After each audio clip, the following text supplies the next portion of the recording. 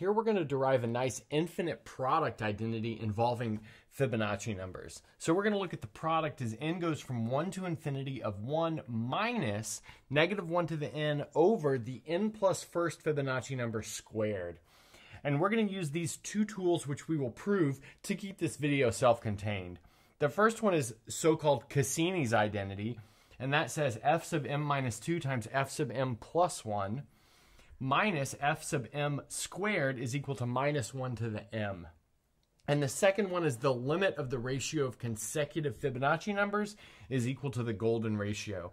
In other words, the limit is m goes to infinity of f sub m plus 1 divided by f sub m is phi, but that's equal to 1 plus the square root of 5 over 2.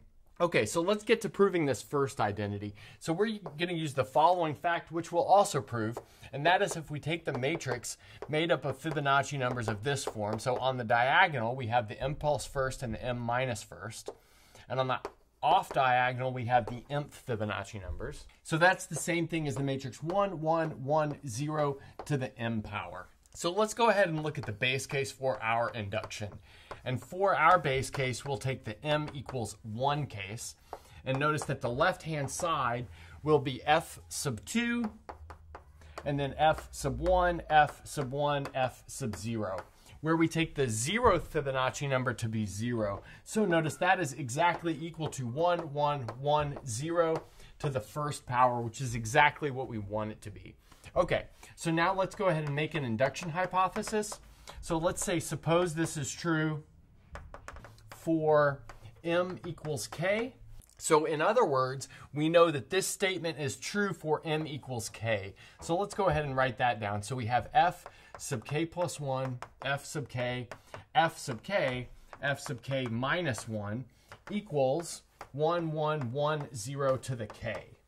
And now what I'll do is I'll take this equation and I'll multiply both sides by the same matrix. So I'll multiply by the matrix 1, 1, 1, 0, and then over here 1, 1, 1, 0. So let's see what we get. So for this upper entry of the left-hand matrix, we have f sub k plus 1 plus f sub k, but by the recursion, that's f sub k plus 2. And then this entry right here will give us f sub k plus 1, again, just by matrix multiplication. This entry right here gives us f sub k plus f sub k minus 1, but that's also f sub k plus 1, again by the recursion. And then finally, this entry right here is f sub k, again by matrix multiplication. But now on the right-hand side of the equation, we have k plus 1 of those matrices. In other words, we have 1, 1, 1, 0 to the k plus 1. But that's exactly what we needed to show in order to finish this proof by induction. So in other words, this equation up here is true. Okay, so now I'll go ahead and clean up the board from here down, and we will use this representation in order to prove Cassini's identity. Okay, we just got done proving by induction that this matrix of Fibonacci numbers is the nth power of our matrix 1, 1, 1, 0. So now what we'll do is take the determinant of both sides of this equation. So we know the determinant of this side of the equation will be f sub m plus 2 times f sub m minus 1 minus f sub m squared. So like I said, that's the determinant of this matrix made up of Fibonacci numbers. But that matrix of Fibonacci numbers is the same thing as the mth power of this right-hand side matrix. So 1, 1, 1, 0 to the m. But now the determinant is a multiplicative function, so that's the same thing as the determinant of the matrix 1, 1, 1, 0, all raised to the m power. But now we see that the determinant of this matrix 1, 1, 1, 0 is equal to -1. So we end up with -1 to the m. And now if we look at the extreme left and right-hand side of the equation, we have derived this formula.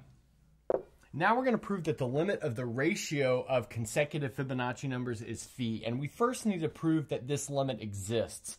We're going to use the Leibniz Test to prove this limit exists, and that says the limit of a sequence an exists if and only if the limit as n goes to infinity of the nth term minus the n minus first term is equal to 0.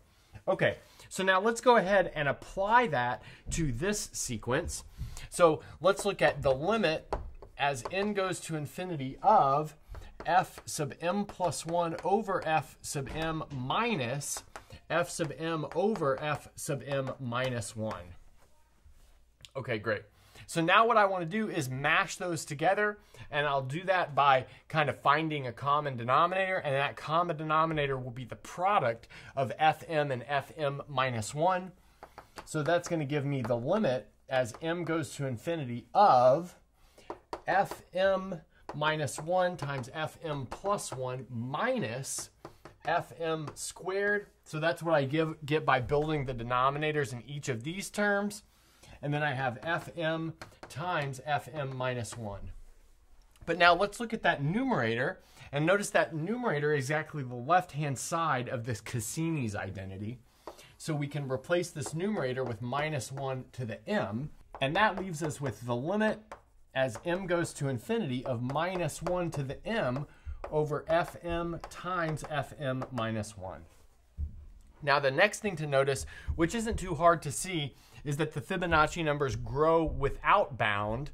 In other words, the denominator is approaching infinity, but the numerator is just alternating between 1 and negative 1. So that means this limit is 0.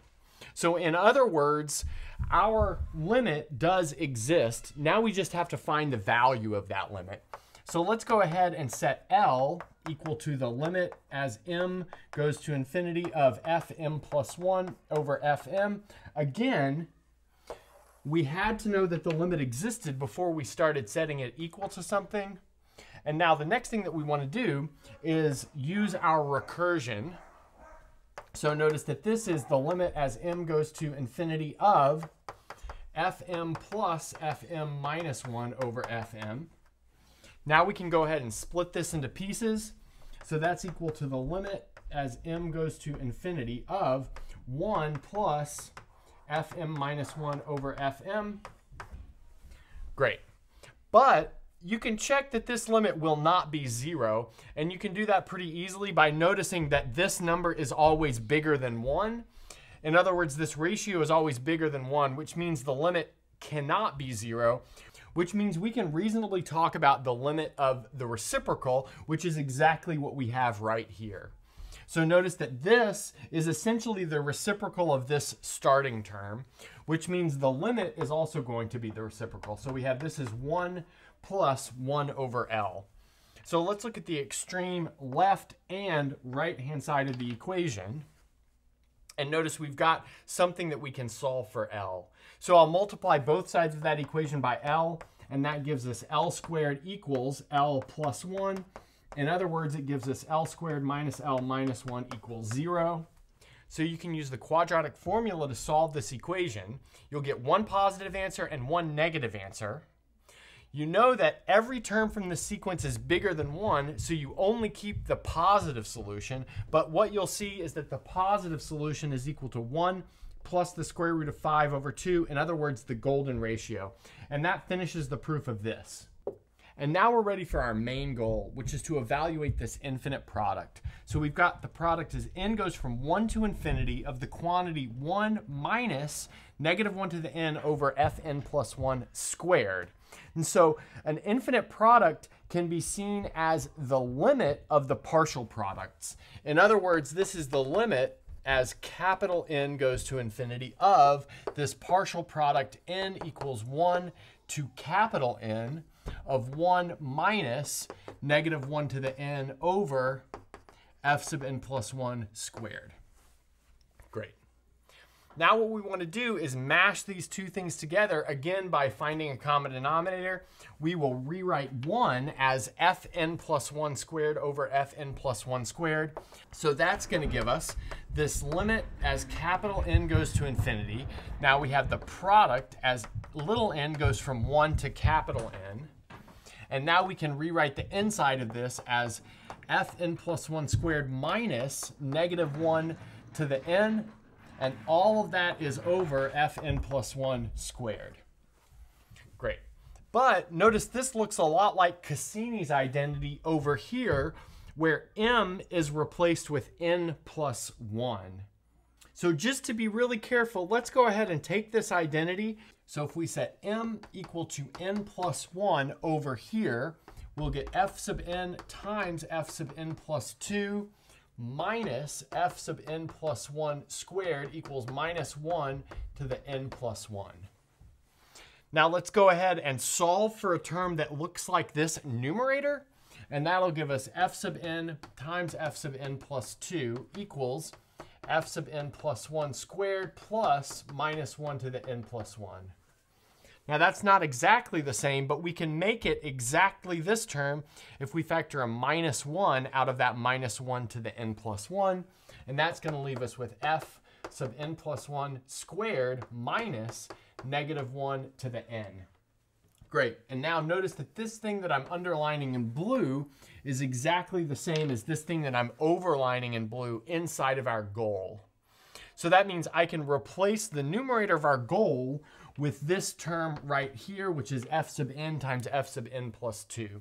So let's go ahead and do that. We can write this as the limit as capital N goes to infinity. We have the product as little n goes from 1 to capital N. And then we have f sub n times f sub n plus 2 in the numerator, and then f sub n plus 1 squared in the denominator. Now let's go ahead and write out a bunch of terms from this partial product and see what we get. So this is going to be the limit as n goes to infinity. Now that little n equals 1 term will give us f sub 1, f sub 3 in the numerator. And then we have f sub 2 times f sub 2, in other words, f sub 2 in the denominator. So like I said, that's the little n equals 1 term. So let's see what we get for the little n equals 2 term. So that's going to be f sub 2 times f sub 4 over f sub 3 times f sub 3. Good. And now let's look at the little n equals 3 term. We have f sub 3 times f sub 5 over f sub 4 times f sub 4. And now I think we can see what's going on. So let's maybe do one more, the n equals 4 term. So we have f sub 4 times f sub 6 over f sub 5 times f sub 5. And now let's go all the way up to, let's do the little n equals capital N minus 1 term. And then we'll do the little n equals capital N term for the last one. So notice that's going to be f sub n minus 1, f sub n plus 1, all over f sub n times f sub n. So that's what we get for the little n equals capital N minus 1. And then finally, for the little n equals capital N term, we get f sub n plus 2 over f sub n plus 1 times f sub n plus 1. But now notice we've got a telescoping action within this product. So let's notice everything that cancels. So we've got this f sub 2 cancels this f sub 2. Then this f sub 3 cancels this f sub 3. This f sub 4 cancels this f sub 4. This f sub 3 and this f sub 3, and so on and so forth. So notice everything is canceled up until we get here to the very end. So this f sub n will be canceled by something before. This f sub n minus 1 will be canceled by something before. This f sub n plus 1 is canceled with this one. This f sub n is canceled with this one. And so all we're left with is f sub 1 over f sub 2. Both of those are 1, so that's just equal to 1. And then we have f sub n plus 2 over f sub n plus 1. In other words, this boils down to the limit as n goes to infinity. Everything cancels except for f sub capital N plus 2 over f sub capital N plus 1. So now let's go ahead and bring that to the top and we'll summarize and finish it off. Now we're ready to finish it off and summarize. So we had our goal infinite product, which we wrote as the limit of a partial product.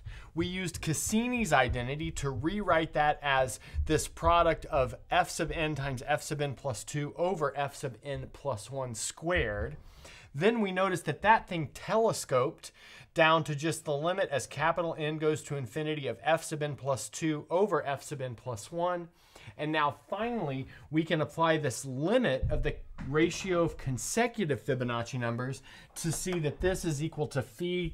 In other words, the golden ratio, 1 plus the square root of 5 over 2. So that means our goal infinite product is equal to the golden ratio. And that finishes this problem, and that's a good place to stop.